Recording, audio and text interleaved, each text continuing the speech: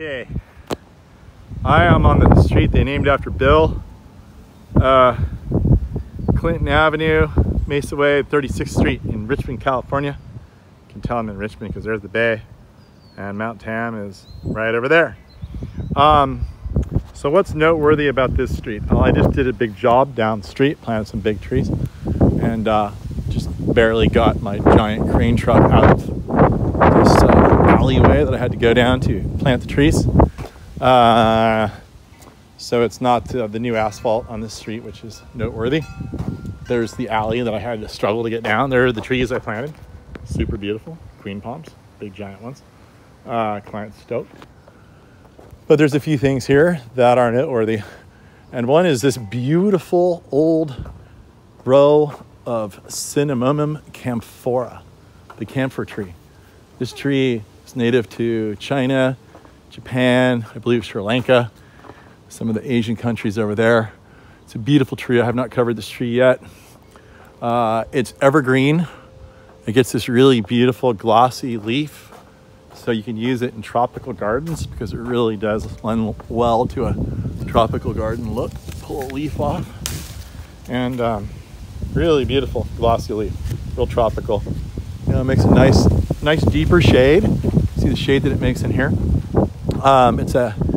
The tree gets big. That's why I'm here. So the tree also has all kinds of essential oils in it, and you can go crush these leaves up, and it's the most amazing sort of medicinal scent. Tastes a little bit like eucalyptus, or smells. And it actually, in China, they make essential oils and actually make a fake eucalyptus oil with this. So when you buy your eucalyptus oil, it may have camphor in it. But what's interesting is, I believe in Korea, I think it was, no, it might have been Taiwan. This tree, they would chip it up and they would burn the bark and the wood, and they would get the smoke off the wall of the chimney, I guess, and they would scrape it up with the oil, and then they would like process it, and the next thing you know, they'd have all this essential oil. And that was a huge industry for them for a really, really long time. So it makes a great street tree. These things obviously don't get any water at all. This neighborhood's been here for 80 years.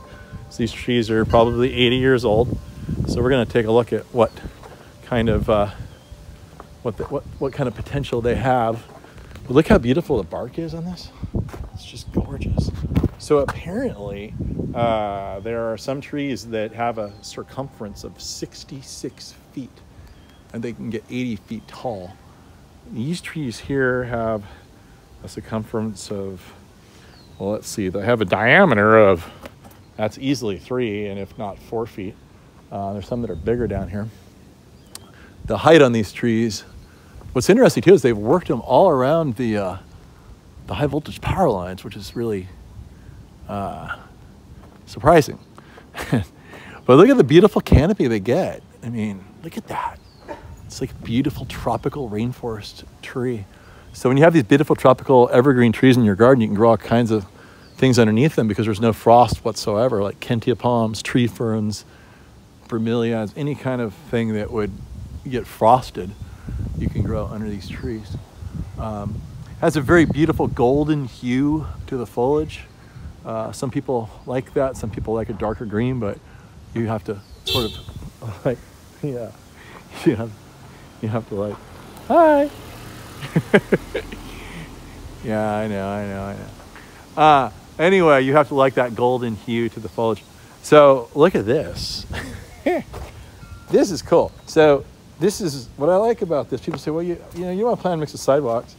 It's like, come on, man, it's 80 years. Are you really, is your sidewalk going to last 80 years? This is what I like. This is basically like the tree won.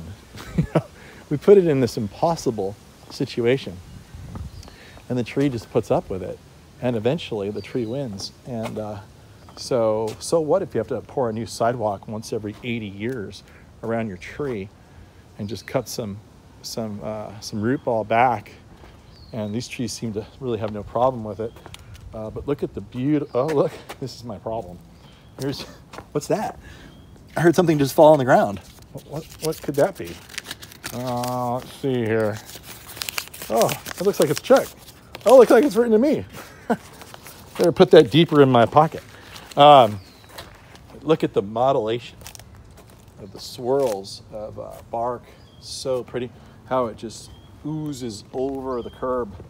I don't know, you know, it's like I'd rather have a tree like this and sacrifice a sidewalk than the other way around. Oh boy. I have a special treat for you. I spy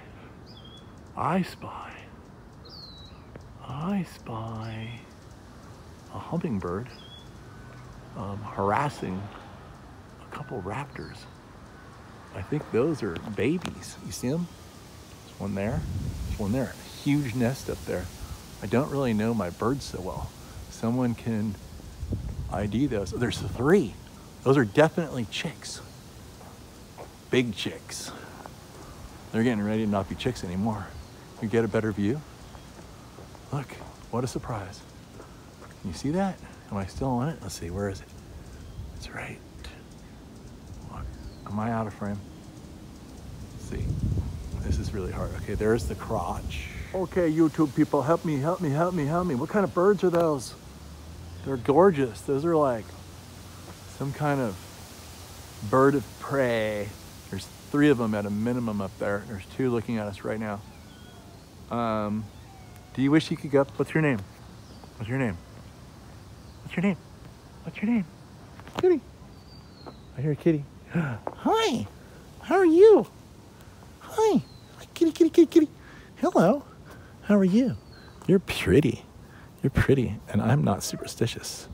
You're not really a black cat because you got a white spot. I've got nothing to worry about. Did you see the birds up in the tree?